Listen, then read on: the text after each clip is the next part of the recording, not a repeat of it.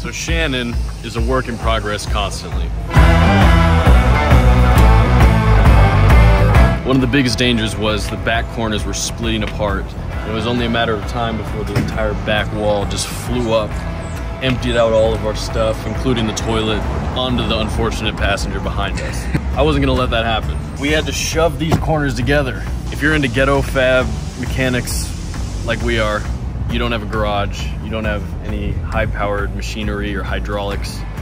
So the only way to shove this wall into place is you gotta get a 2x4, put it here, put it up against a wall, and just hammer it down so that 2x4 wedges and close. It seems silly, but it's literally what a hydraulic press would have done. Yeah. You know? So maybe it's gonna work.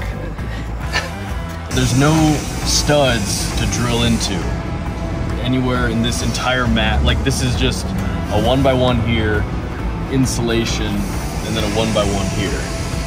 So this is all styrofoam and whatever this material is. We wanted to get as much grip as we could from the plexiglass to hold it together. So we got these 3 metal brackets here.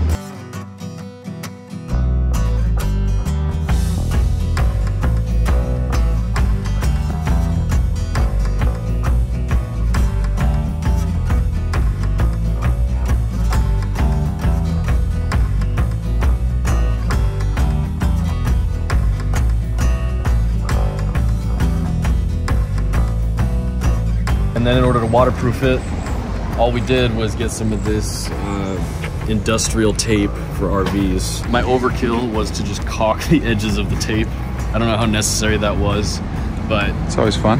We waited through like 3 weeks in LA of hard rain and not a single leak. Nice. So that's how you fix the corner of an RV that's slowly splitting away. Who's in there? I think that's our reflection. Oh.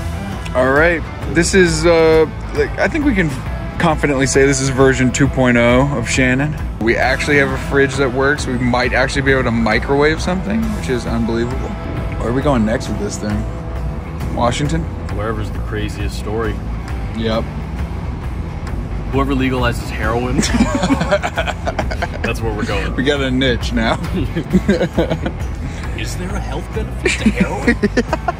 All those musicians, could they have been wrong?